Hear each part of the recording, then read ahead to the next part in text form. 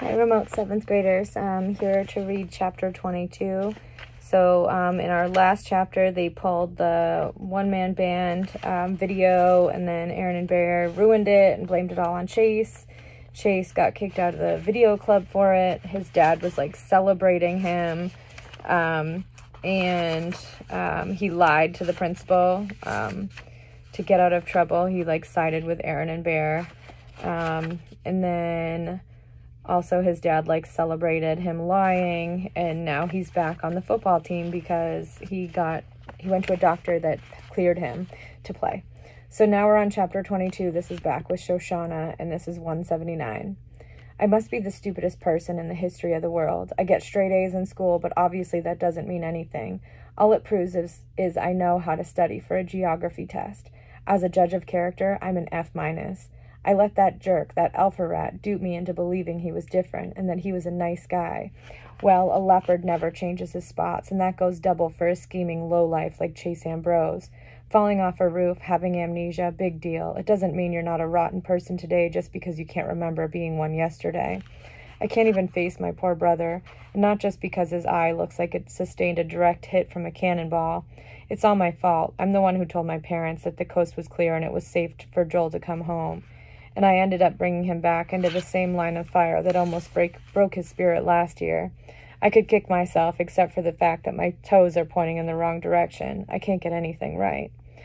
It isn't just that Chase has gone back to his bullying ways. It's that first he convinced everybody he was a new person.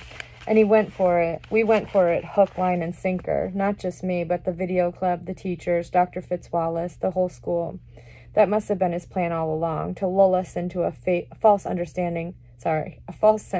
of security before pouncing one last time.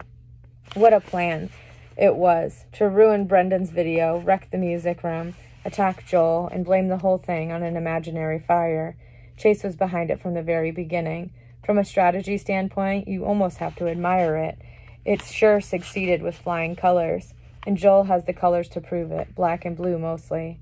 I wish I could take my video project and flush it down the toilet. I'd rather lose all that time and throw away the best work I've ever done than have anything linking my name to Chase Ambrose. Compared to what's happened to my brother, the National Video Journalism Contest is about as meaningful as counting snowflakes in a blizzard.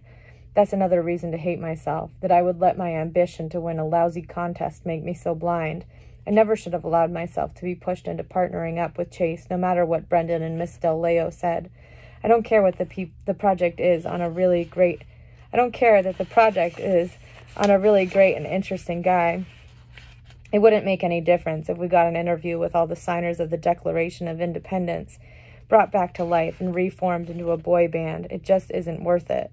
For the smartest kid in school, Brendan's even dumber than I am. He's got it in his thick head that there's a chance Chase might be innocent. I don't know, Shoshana, he insists. It was Aaron and Bear who busted up the door. Chase could have been trying to stop them. Oh, sure, I return, and he just happened to show up at exactly the right moment? He didn't show up, he argues. I sent Kimberly to get him. Jill said you didn't send her for Chase. They did. There was a lot going on, he admits. It's hard to remember. I think they sent her first, and then I did. Why couldn't you go yourself? Because I was stuck in the tuba, he replies, as if it's the most normal, natural thing in the world. Happens to everyone, right? Listen, I tell him, my poor brother has a Technicolor face, courtesy of the guy you say might be innocent. That could have been an accident, a tug of war with the fire extinguisher. Maybe Chase was trying to protect Joel. I roll my eyes. Let him protect somebody else. When it came time to lie his way out of the blame, he was right there with Aaron and Bear. That's all the proof I need. I know what it looks like, he argues reluctantly.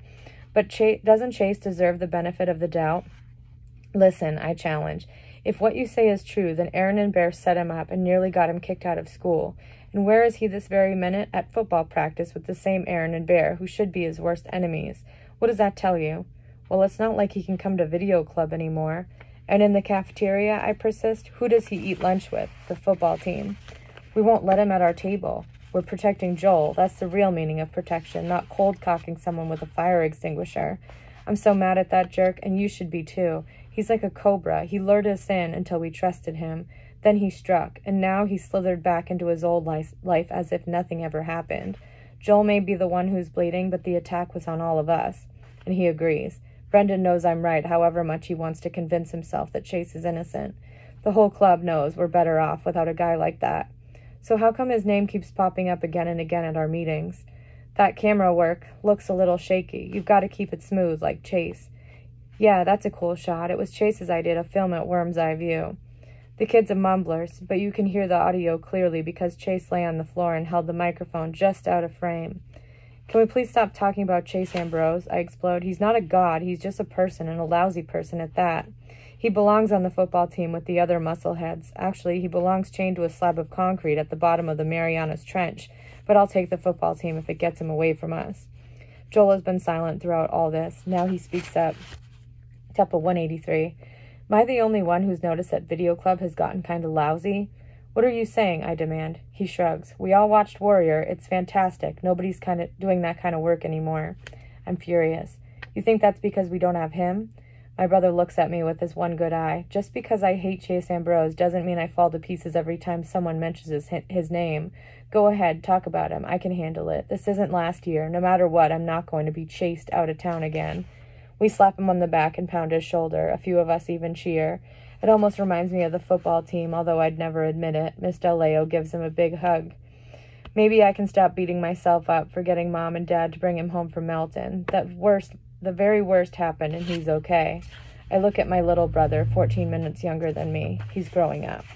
That's the end of 22. Thanks for watching. I'll be on soon to read some more. Thanks. Bye.